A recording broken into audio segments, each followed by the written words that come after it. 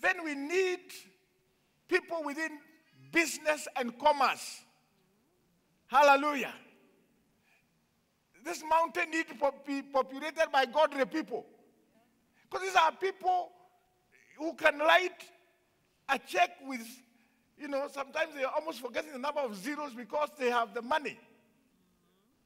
And they sign it. And they say this is supposed to be a contribution towards the projects of the church because they have the money. You see, you can only give what you have. It's unfortunate if you have and you don't give, because you are then having a stronghold that you must conquer, which is a stronghold of rebellion. Bwana asifiwe.